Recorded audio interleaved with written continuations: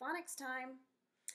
So I've kind of mixed up a few of the things that we have been talking about into this lesson, which is what I would do if we were at school. So I was thinking about how to do that, and I noticed that the greeting I gave you this morning talked about nonfiction writing and about spring. So I thought, well, with our phonics today, we're supposed to be talking about how when we write, we look all the way across the word, just like when we read. So we're not just putting letters and sounds anymore. We're really thinking about things we know.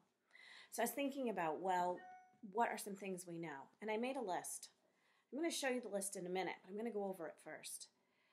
I think that it's important that we always think about vowel sounds. We know every syllable and every word has a vowel. And we always say try short, try long, and then move on when we're reading. So remember, sometimes the vowel is long, sometimes it's short. Look for words that have silent E. Think about if your word that you're writing has a silent E, which is going to make that vowel long. I want you looking for parts of words that you know, like those sounds we were talking about last week, the UCKs and the UNKs, and those mix of letters that are seen quite often in words. I want you to look for digraphs and blends and think about that as you're writing as well. Both reading and writing. Phonics is obviously part of both. They go hand in hand.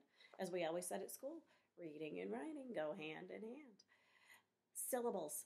Remember again, each syllable has a vowel and other sounds as well. And endings.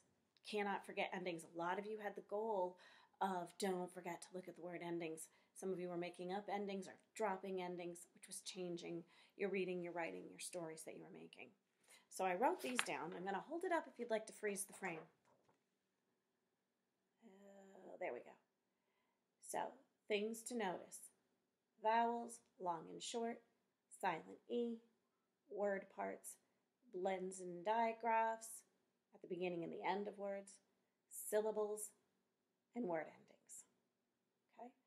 I wanted to freeze the screen. That can help you when you're doing some of that writing, just to remember what you're looking for. And I thought, well, if I'm asking you to do it, then I'm going to do it myself.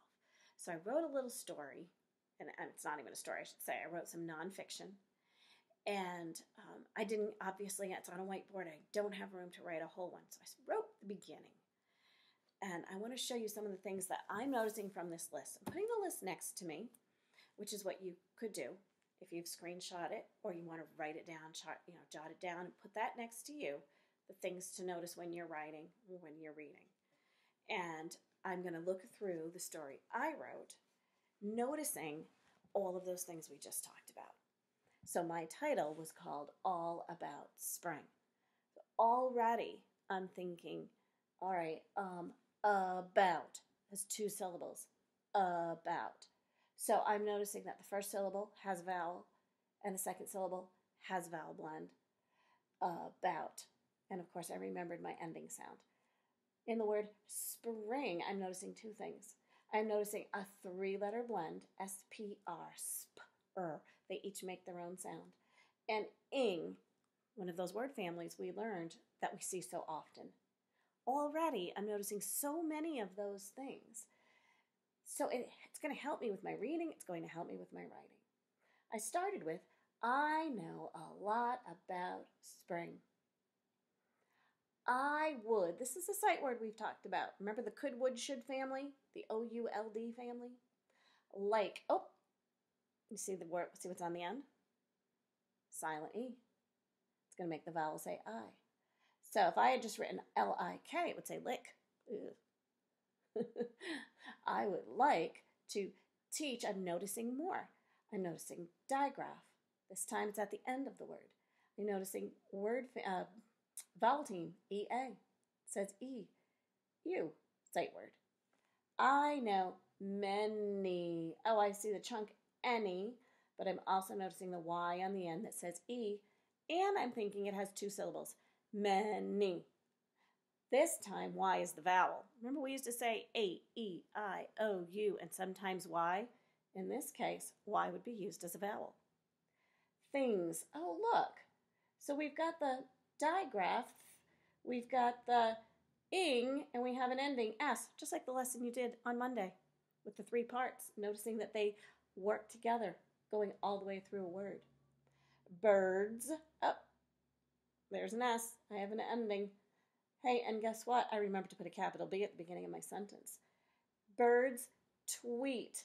I have a blend at the beginning. T-W, two consonants, they make their own sound.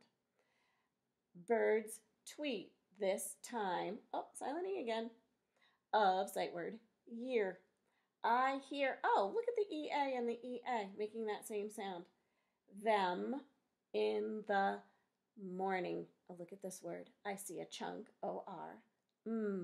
Or, at the end, mourn. And then the ending we know, we don't have to go through it. We know it's ing, morning. So there's just so many of those things that help us to notice in words when we're reading, when we're writing, when we're spelling. Have fun. Notice all of those great things. I'm going to show it again. These are what you're looking for. So you can take out your writing. You could even take out a book. If you haven't done enough writing where you think that you need, you can use it, you should be, first of all. But if not, take out a book. Or have someone write to you. Have mom or dad write you a letter and see if you can find some of these things in it. Have fun. Reading and writing, fun.